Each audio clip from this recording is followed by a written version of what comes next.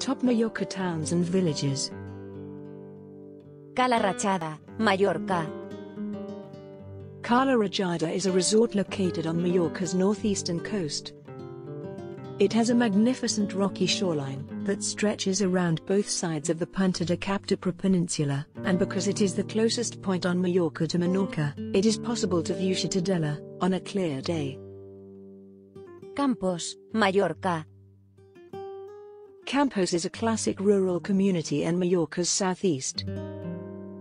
It's only 8 kilometers from the coast, sandwiched between Luz Major and Santanyí.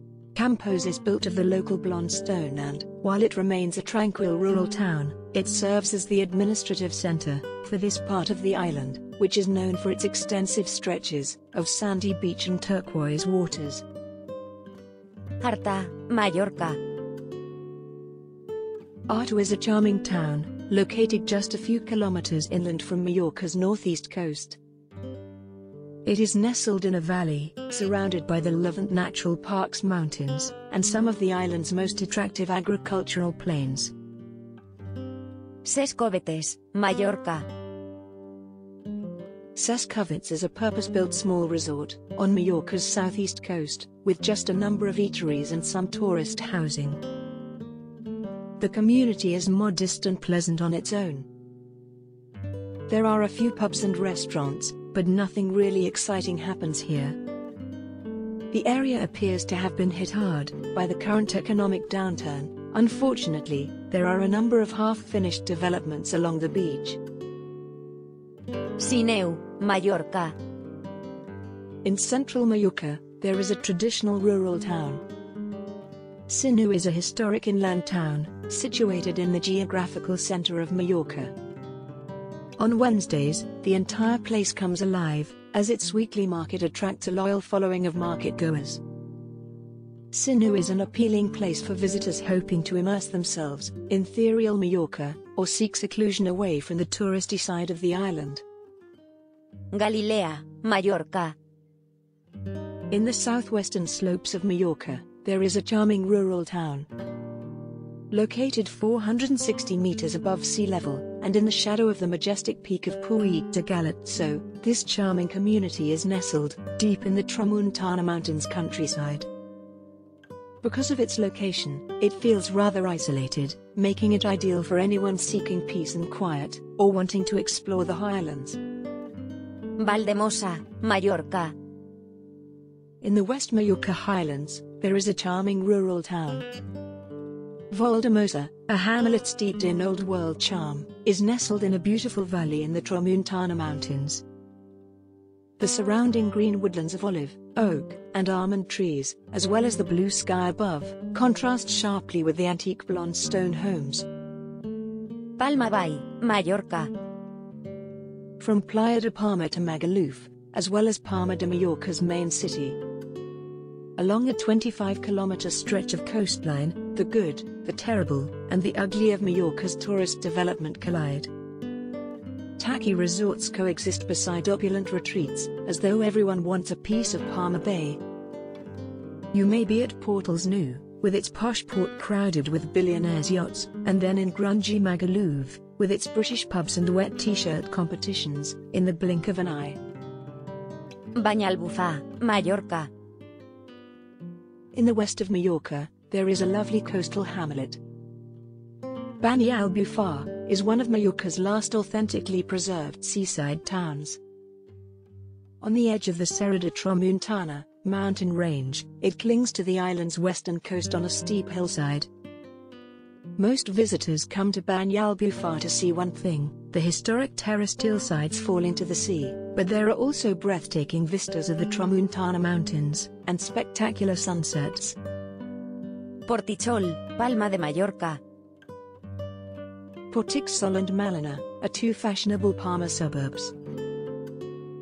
Portichol and Malina, two old fishing villages on the outskirts of Palma, have seen a revival in recent years, as have many other neighborhoods on the outskirts of Palma. They've gone from sleepy fishing villages to some of the most fashionable districts in Mallorca's southwest. A lengthy stretch of beach, a lovely promenade, and a boho ambience are among its key draws. That's before we even get into the fantastic array of restaurants, bars, and hotels that the neighborhood has to offer. Cala Millor, Mallorca. In the east of Mallorca, there is a holiday beach resort. Cala Millor, a purpose-built holiday resort on Mallorca's east coast, is a popular family vacation spot.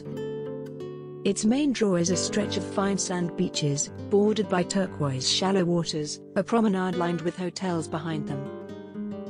Port de Pollença, Puerto Pollença, Mallorca. Port de Pollença, often known as Puerto Pollença, is a well-known, family-friendly tourism destination in Mallorca's northwestern region. The resort was once a fishing community, serving the local area, like many other Mallorcan coastal villages. It still has a huge marina, which now accommodates more recreational boats than fishing boats, although there are still numerous traditional lords, used by Mallorcans to catch fish. Cala d'Or, Mallorca. In the east of Mallorca, there is a holiday beach resort. Cala d'Or, or Golden Bay, is the English name for a popular, family-friendly tourist resort on the island's east coast. Its name may refer to the fact that it has the most sunny hours on the eastern coast, as it is the furthest away from the disruptive Serra de Tramuntana mountains, and is close to some of the best beaches. Puerto Alcúdia, Port d'Alcúdia, Mallorca. The most popular destination for family beach vacations on Mallorca. The Bay of Alcúdia is located on Mallorca's north coast and features turquoise shallow waters and long soft golden sandy beaches. As a result, it's no surprise that Mallorca's largest beach resort is located here. A stretch of apartment towers and resort-style hotels runs from Port d'Alcúdia in the west to Canpicafort 10 kilometers down the coast, offering everything from economical self-catering to elegant five-star accommodation. Alcúdia, Mallorca. In the northeast of Mallorca, there is a medieval walled town. In the north, the medieval town of Alcúdia is the island's most important tourist destination. It is located on a peninsula that separates the bays of Pollença and Altea, and has a lovely medieval center, as well as a genuine local vibe that attracts visitors all year. Alcúdia is a beautifully reconstructed walled city, built on the ruins of a Roman colony, complete with old dwellings and a theatre. As part of Mallorca's new tourism image, the maze of narrow lanes surrounded by medieval battlements has been meticulously rebuilt. Cala Figuera, Mallorca. Traditional fishing town in Mallorca's southeast. Cala Figuera, more than anywhere else on Mallorca, retains the feel of a real fishing port. Fishermen sit on the steps, repairing nets, while white-painted buildings reach down to the water's edge. You might even witness the catch come in, if you arrive early enough in the morning. A trail winds its way around the tiny harbor, and up onto the cliffs, providing excellent views of the bay. Portol, Mallorca. In central Mallorca, there is a traditional rural town. Between Palma and Santa Maria del Camí, the neighboring towns of Portol and Sacabanata have become something of an artist's colony. However, unlike Daya and Banyalbufar, the artists are Mallorcan potters, who take advantage of the rich native soil. The sole reason to visit is to shop at the olarias, workshops, which are far cheaper than the tourist shops. Ses Salines, Mallorca. Ses Salines is a small town in Mallorca's southeast. Because of its location on fertile soil, it and its related port, Colonia Saint Jordi, have a long and illustrious history. There are salt mines that date back to the Roman era. Gourmet-flavored salts are created for export, and the salt produced here has become a substantial industry for the area. Traditional methods are used to extract the sea salt in August. Porto Petro, Mallorca. On Mallorca's southeast coast, there is a charming fishing town. Porto Petro, sometimes known as Porto Petro, is located in the Santini neighborhood.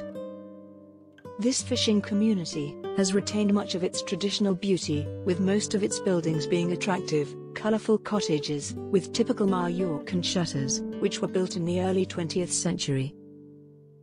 In Porto Petro, the seafront is the place to be.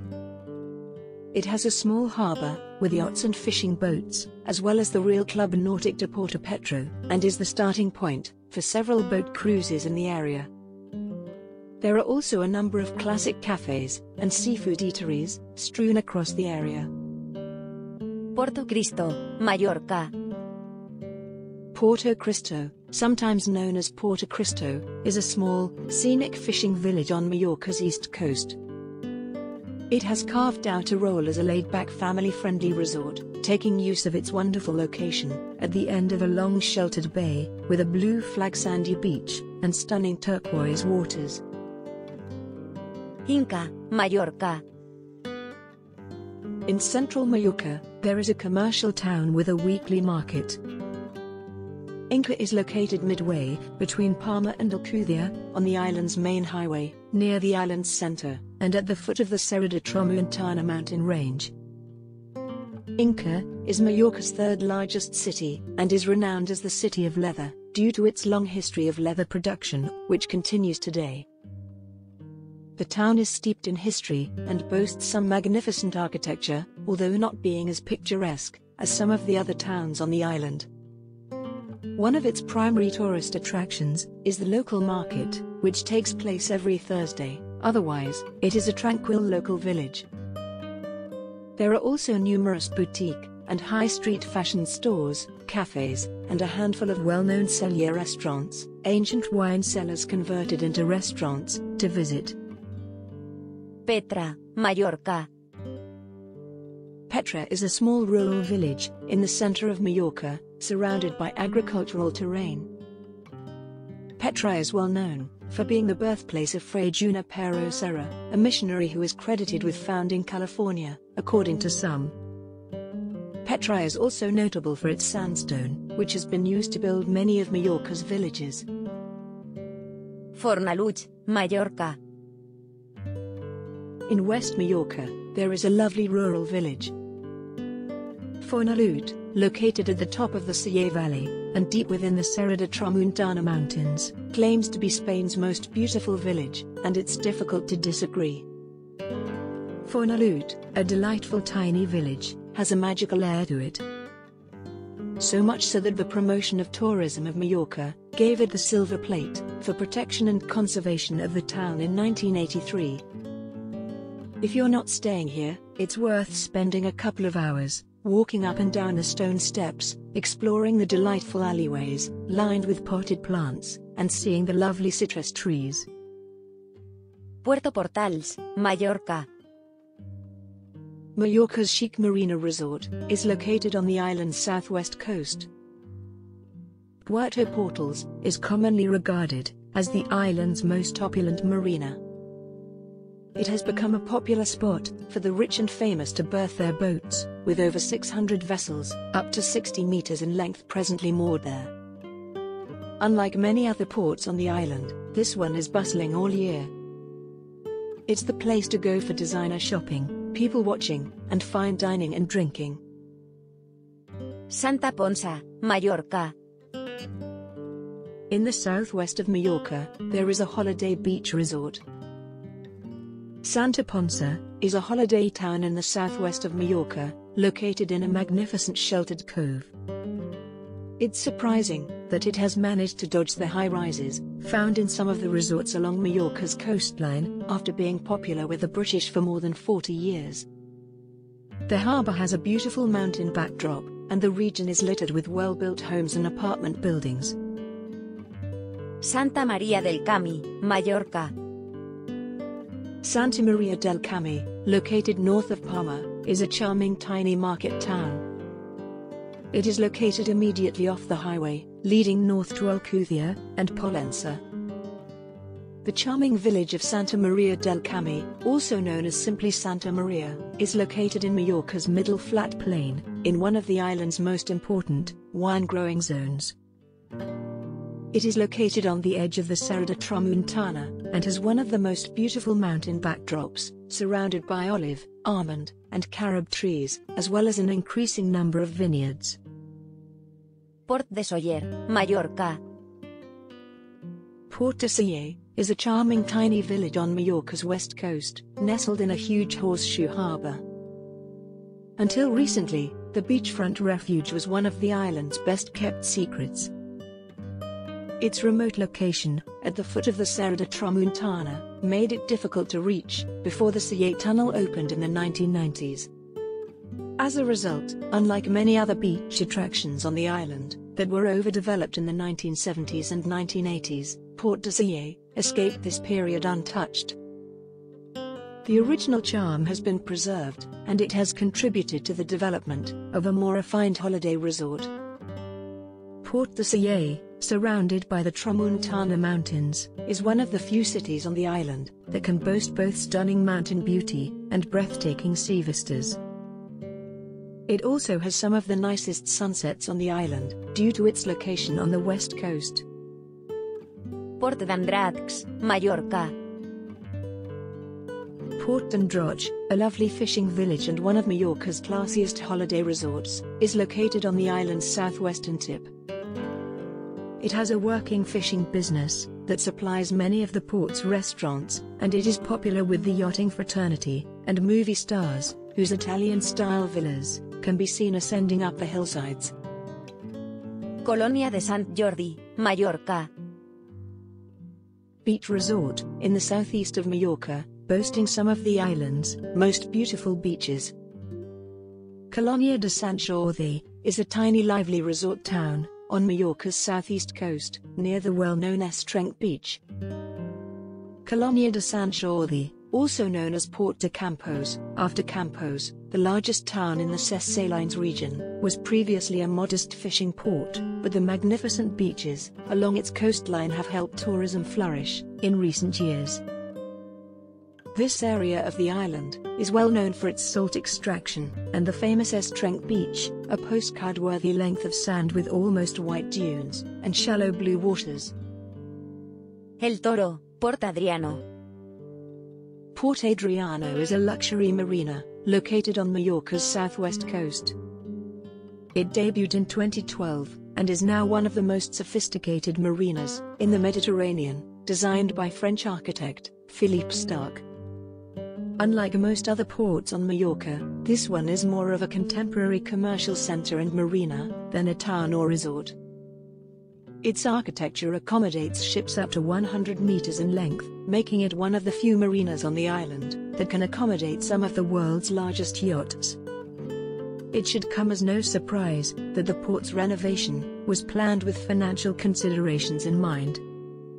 It took a few years for the quayside to fill up, but it now has more than 50 high-end restaurants, bars, and designer boutiques to cater to the yachting community.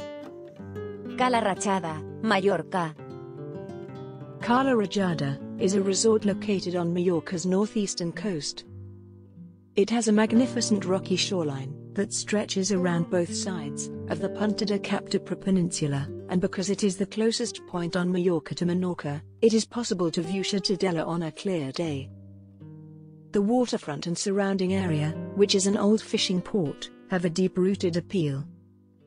In the summer, the restaurants, bars, and other amenities around the port and along the promenade that runs from Playa San Mol to Cala Gat become a hive of activity. Cala Rajada is a popular summer vacation destination for German families, thanks to its superb golden sand beaches and charming coves. Apart from a few regular locals and a couple of bars open on the promenade, it basically shuts down in the winter. Llucmajor, Mallorca. Lluç Major is an inland village in the south of Mallorca, situated beneath the Randa Hills, the lowlands. The town itself is of average size, but the area around it, known as Lluç Major, is the island's largest municipality, consisting of 16 settlements including Cala Blava, Cala Bai, and the well-known tourist resort of Saranal. Peguera, Mallorca. Peguera is a small beach resort in the island's southwest corner, near Androch. It boasts lovely blue flag beaches, as well as a diverse assortment of hotels and restaurants to suit all budgets. Because many of the hotels are on a slope above the beach, it may not be the most appealing option for individuals with mobility issues. There is a great lively scene in the summer, but many of the hotels and restaurants are seasonal, so Pegara is quiet in the winter. The few guests who do come to town in the winter will see the town in an entirely different light. Magaluf, Mallorca. In the southwest of Mallorca, there is a holiday beach resort. Magaluf is arguably one of Europe's most well-known beach resorts. Efforts and huge investments have been made in recent decades to change the city's image, from a cheap and cheery party town to a more upscale one. Magaluf is located on Mallorca's southwest coast, about a 25-minute drive from Palma San Sant Joan International Airport, and 15 minutes from the city centre. A headland separates it from the neighbouring resort of Palma Nova, although you can easily walk between the two in 10 minutes. Felanitx, Mallorca. Felanitx is a small town in Mallorca's southeast corner. It is the administrative centre for the region and is located inland from its closest seaport, Puerto Colom. Felanitx is the capital of Clar and Levant, Mallorca's second wine-growing region, which produces a wide range of white wine and fresh red wines. It's surrounded by beautiful scenery, with the sanctuary Sant Salvador and Castle Sanctuary nearby, both of which are positioned on top of hills, with spectacular views of Mallorca and the sea. Capers, often known as green pearls, are a specialty of the area. They're available for purchase at the Sunday morning market, which spills out into the streets around St. Miguel Church, with local ceramics on show on the church steps. Pollença, Mallorca. Mallorca's attractive rural town, located in the island's northwestern corner. The historic rural village of Pollença is nestled between two hills at the eastern extremity of the Serra de Tramuntana.